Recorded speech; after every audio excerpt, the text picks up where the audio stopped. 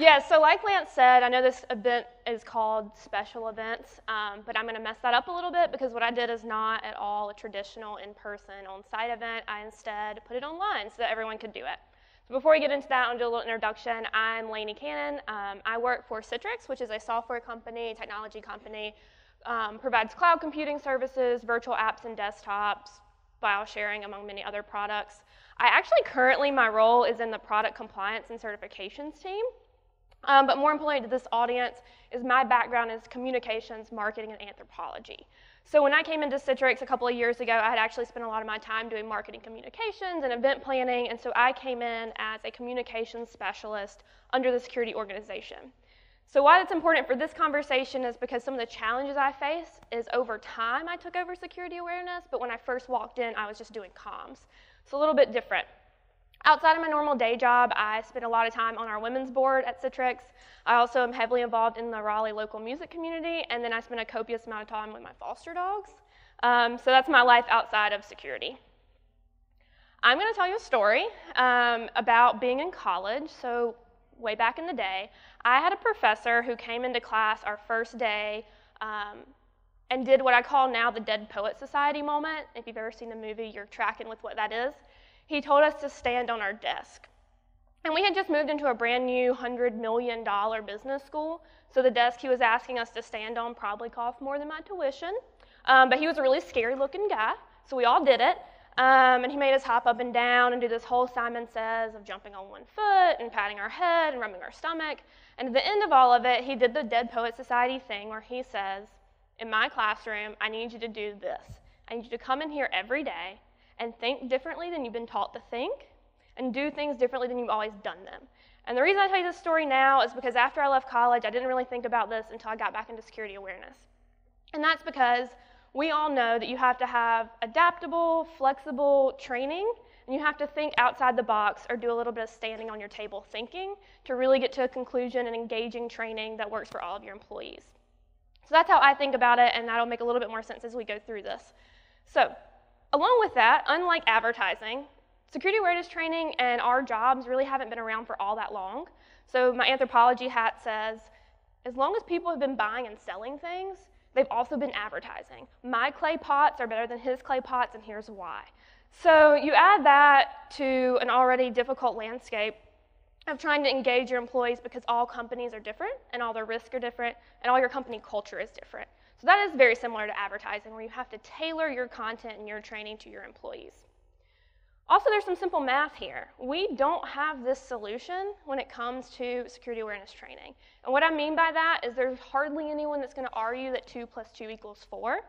But because we all know that cyber criminals are changing how they're attacking our systems and our employees every week, every month, every year, we have to have training that's flexible and adaptable to that. And so then I spent a lot of my time standing on my desk and thinking about how we approach that. So I don't really think I have to explain that to you guys because that's really selling peanuts to peanut farmers.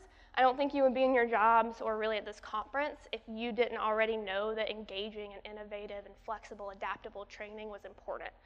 So instead I'm going to talk about some challenges that I faced, and I think that other people may have faced them as well. So the first is money or lack thereof. So who in the room, by show of hands, feels like you have maybe not a great size budget? And we're going to couple that with my other challenge, which was remote employees or a global workforce, so offices not just in one location. Anyone else have that challenge? Awesome.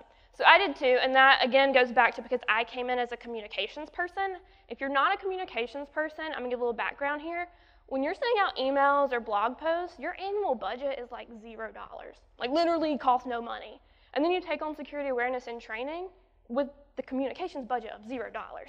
And you couple that with Citrix has about 8,000 employees over 20 plus countries, different time zones, and that's not including our partially or fully remote employees. So those are my two big challenges, and that's where I ended up with the digital scavenger hunt. So keep an eye on this logo because you'll see it a little bit later, but my two challenges that I faced were budget or lack thereof, and then having a really global workforce. Kind of told you my challenges, but didn't really explain exactly what a digital scavenger hunt is. So it's the traditional scavenger hunt model that I'm sure most of you are familiar with, where clues and riddles and question and answers lead to either more clues, question answers, and riddles, or it leads to prizes. We made it digital so that everyone could be included in the training, and then instead of like kids at a birthday party, you're training your employees. All of that together gave global and engaging awareness training for us, but I'll tell you how I got there, and that's because I wanted to do do a digital scavenger hunt in our Raleigh office, because that's where I sit, and so that made the most sense to me. I was there, but I was only going to be training 600 or 700 people. And then I was like, okay, so I have to either make this mobile and then go with it to all these other offices, which requires time and money I don't really have, or I'm going to have to mobilize the scavenger hunt, hope there's an ambassador there, or hope there's another security team member there that has the time in their schedule to do it for me. And even if I did one or both of those things, it's not really including all of our remote employees who are already feeling kind of left out of training, at least the interesting training and not just the compliance checkbox training. All right, here's the big ticker, right? We all know we have a budget issue for the most part. So I'm here to tell you can set it up and incentivize the entire digital scavenger hunt for the total cost of about $0 if you choose to do it that way. So remember Morgan Freeman, we'll come back to him a little bit later, but what's more important for me in that time and as well as now is those remote employees or those globally dispersed employees. And it's pretty easy for me as a person in a technology company to say remote workers are important or you should include them in training. My company also makes software that enables people to work anywhere. So like, yeah, duh, I have employees that are remote, right? But if you're not facing this issue, I do want to just bring your attention to something to keep in mind as you're building training, because even if you're in a situation where that maybe doesn't affect you yet, or you don't have more than one office location, it might be coming. So this is a study put out by Owl Labs in 2018. It's called The Global State of Remote Work. And you don't have to read all the numbers, but just kind of give a picture of what remote work looks like right now. So you got about 18% of folks work entirely remote. They never step foot into a Citrix office or any office, right? And this is across all inhabited continents and all industries. So it's not just technology, it's manufacturing and finance and healthcare. So two things I want you to take away from this is, one, if you're currently in a situation where you aren't facing this, you can still totally do a digital scavenger hunt. If all your folks are in one office, A-okay, it'll still work. But second to that is just keep in mind when you are building security awareness training that it may become important for you later. And we all know that there's a move towards this idea of more work-life balance, which includes longer parental leave, but you want to keep those employees productive. So that leads to remote work. And then we also have knowledge and skill gap. So right now, if you have an open position you can't fill in your company because you can't find anyone in your town or your state to do it, or maybe even your country. So today you might not have a remote worker, or you might not have a second office location, but maybe it's coming down the line. So it's always a good thing to keep in the back of your mind. Hopefully at this point I've convinced you I also face the same two challenges a lot of you had. If I haven't convinced you of at least one of those challenges that the digital scavenger hunt solved, the rest of this is going to get really, really boring for you, and I'm sorry. If you nod off and go to sleep, no harm, no foul.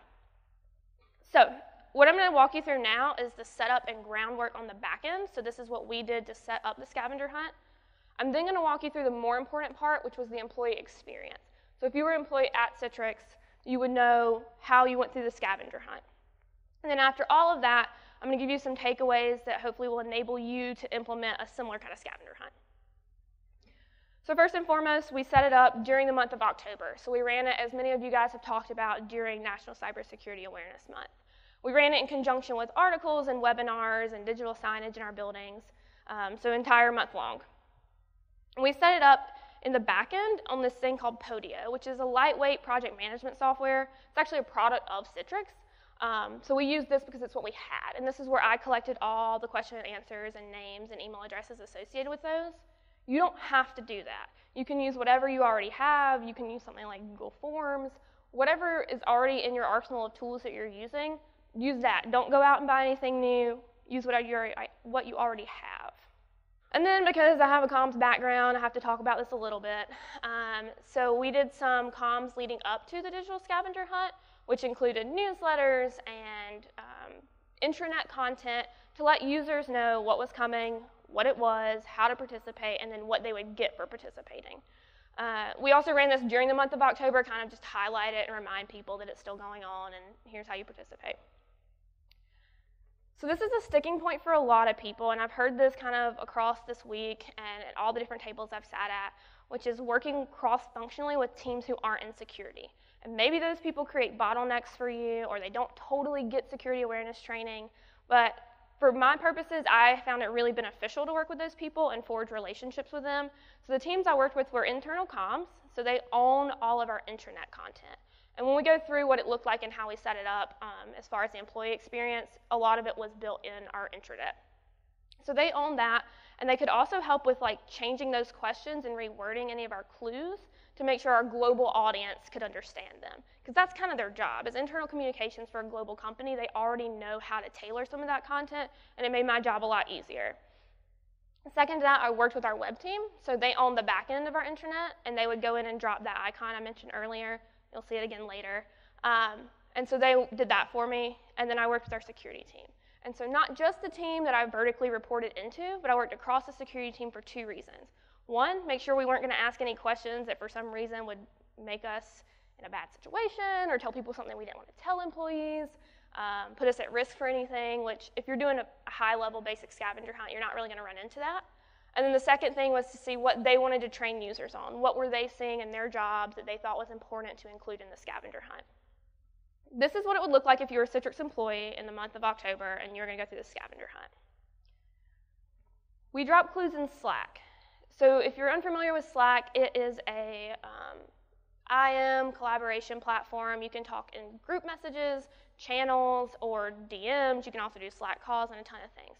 We already have a lot of people participating in Slack, especially in the Raleigh office. We have what's called a free food channel. So if you have a meeting and you have a bunch of leftover donuts, it is like a flock of seagulls running to your office to get those donuts. So we already knew our users were there, but more importantly than that, when you start at Citrix, you kind of get put into our general channel. So we had all of our users already baked in. And I think this is really, really important because you don't want your users to have to go anywhere new. You don't want to have to procure a new software, a new tool. If they're already engaging in one spot, make your life easier, don't recreate the wheel, and just go there.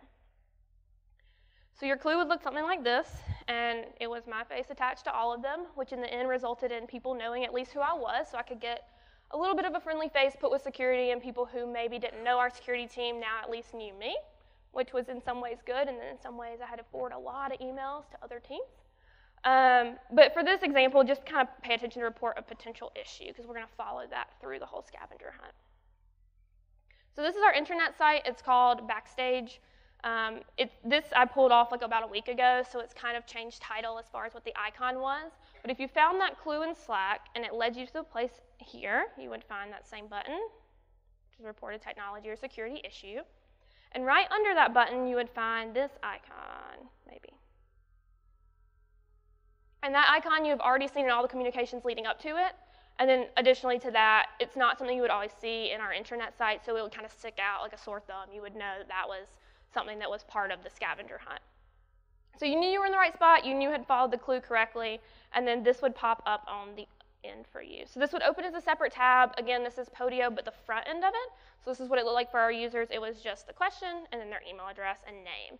And the purpose of collecting their email address and name is obviously so when I'm assigning winners or points, you know what it looks like and who they go to.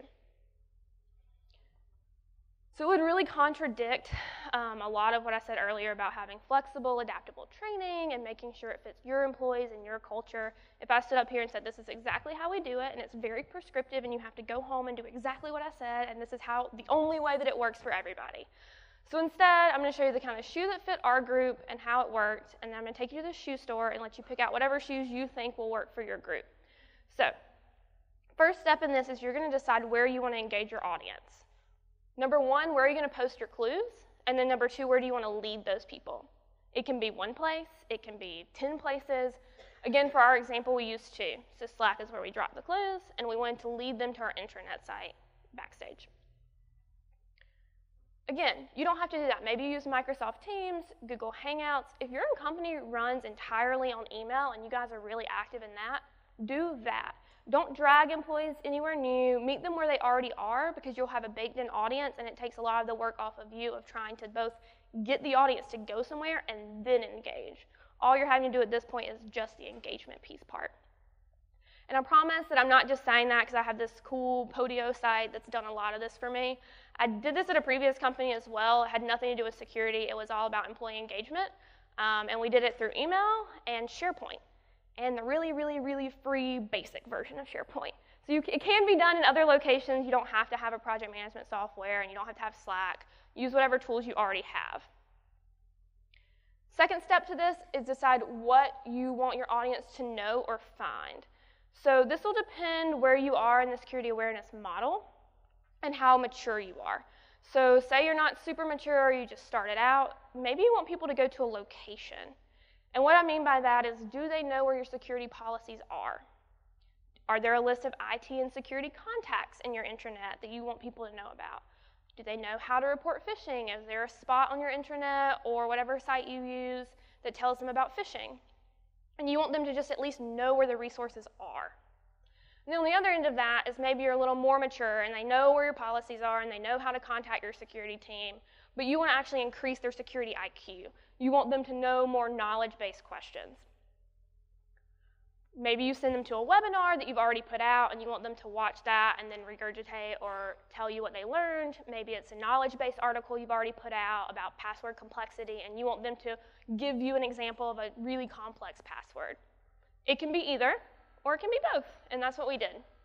And the reason we did both, this is totally on me, is because, again, when I took over a part of security awareness training, I didn't really know where we were as far as maturity. I didn't know what our employees knew or what they didn't know. So I kind of did a combination. I sent people to knowledge-based articles, I sent folks to webinars, but I also sent them to places like, here's where our policies are housed. So hit them in both directions. And so this is the most important part to me, and it's because, actually let me ask you a question first. How many people in the room have ever met another human being? At any point, at any time? Show of hands, come on. Okay, so like 100%, awesome.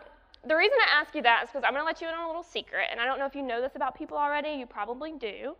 We are really, really, really selfish beings, and we want things for ourselves, and we want personal benefit and gain. So you kind of do have to give people that a little bit. So there's a competition aspect, and that'll drive a lot of employees because we also are competition-driven beings, but you're going to want to incentivize them to do it. Because I don't know about anyone else, but I really don't want to do any training over and above what's mandatory unless there's something in it for me, right? That's just kind of how it is. So what you're going to do is decide what winning looks like to you. So is that most participation? Is that the highest score, so they got every single question correct? Is it put people in teams? Maybe it's the finance team versus sales or marketing versus engineering and have a group score. And I'll tell you, lesson learned here is we were going to do it like a traditional scavenger hunt where it's actually the first person to the correct answer. And then we realized that that would really not be fun for the people that were sleeping in Bangalore, India, when I was posting clues and everyone on the East Coast was winning. So that's what we went with. Every week of October, we had a winner that was based on participation. And then the entire month, we had a winner that was based on total correct answers. And you might get down to the end of the month and you have a handful of people that have the most correct answers. We used a random name generator at that point, which we had explained fully in all the communications leading up to it, that may be what it came down to. And then the really, really important part, what are you going to give them, right? Maybe it's an iPad, maybe it's an Apple Watch. Oh, Laney, you told us it was going to be free. And now you're talking about prizes, which sound like they cost money, which sounds like budget I don't have. And I promise, I didn't lie. You can do it. So here's what we did. We gave people credit to our Citrix shop. Basically a promotional online store, all of our Citrix swag, like t-shirts, water bottles, notepads, all of that. So yeah, it did cost us some money, but if you're giving away, say, $100 in promotional gift cards, it doesn't actually equal $100 because you ordered all of that in the past in bulk because it's promotional items. But you still can do it for free. And here's an example. Maybe you give a reserved parking spot. I come to work like not at 7 o'clock in the morning, more like 9 o'clock every day. So if I could park on the first floor of our garage versus the 7th floor, I would be really, really happy. Okay, Laney, but our other option was to include remote workers, and now you're going to give them a parking spot that they're never going to be able to use. That sounds really awesome. Thank you for the tips. Maybe you give them a choice. You work with executive leadership or management, and you give an extra PTO day or a half a PTO day. Maybe you have a culture that's really around volunteering and corporate giving, and you work with them to give an extra volunteer day every year, or you have them pick where your corporate giving goes. You have them choose their nonprofit. They want some or all of your corporate giving to go that year. Maybe it's a lunch with the CEO or a lunch with your chief security officer. You have to do a little bit of standing on your table thinking, and I don't actually recommend to do it physically because I'm not sure how Hilton's liability insurance is. But do it mentally at least. Think about how this could be flexible and adaptable to you that won't actually cost you any money. I don't know if anyone else has this issue, but as in most things in life, if I knew then what I know now, I would make a lot of different choices. So the first one being design thinking. And I'm by no means an expert in design thinking, but it's a model and a process for designing for problems and problem solving that put people at the center of it. And here's a basic outline of what it looks like, and all the arrows that go back to the beginning. It's because at any stage in this process, you can kick it off and go back. And that's really important when you're designing something like security awareness training, and here's why. I think that in our lives and in our careers, and at least me in this role, I solve problems that I think exist. Surface level doesn't sound bad, right? Problem solving. Have you ever applied to a job that did not say, we really prefer you not to be a problem solver? Probably not, right? It's a good idea. But if you solve problems you think exist versus solving problems that do exist, you're going to create more work for yourself on the back end. And you're going to eventually have to still solve those problems that do exist. And what I mean by that is this process and this model of design thinking allows you to work with your end users, in this case your employees, and figure out what they know and what they don't know. And maybe, the industry trend is about phishing. And so you're training people on what a phishing email looks like, what a phishing email looks like, what a phishing email looks like. But they know. And if you sat down with them, they'd say, yeah, this is a phishing email. I know what this looks like. But I don't know how to report it. I don't know, do we have an email address? Do we have a button? I haven't really been told that part. And maybe it's flip-flopped. They know exactly where to send it, but they don't really know what it looks like, so you're getting a whole bunch of spam.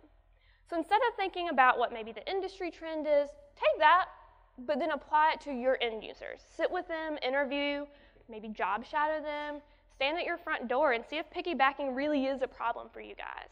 Because then you're at least starting with what the human actual risk is versus what you think it is. So this is especially important for doing a digital scavenger hunt, in my opinion, is because you can tailor every single question. Nothing has to be out of the box. If you know that your risk is something to do with badging in, you can change all of your questions to be about badging in. So up to you how you use this, but I think it was really important, and I would have spent a lot of time in those first two steps of empathize and define. This leads me to being data-driven. I put it in quotation marks because I think it's a buzzword, and I think we maybe overuse it a little bit, but I also think it's super, super important, and it's something we should use. So again, I kind of took this on ad hoc originally, so I didn't do a ton of background data work or trending over time, which I should have.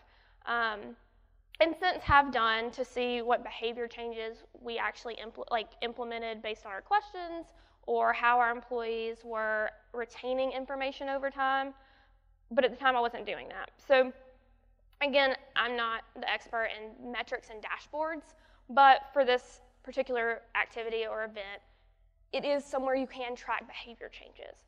So for example, if I were to do this again, I actually might run it for a really long time, maybe a year, and just create a leaderboard, and every quarter we could give a prize, or every month, but have a leaderboard to show over time who's winning, whatnot. But I would test the same question at the beginning, and then test it again at the end.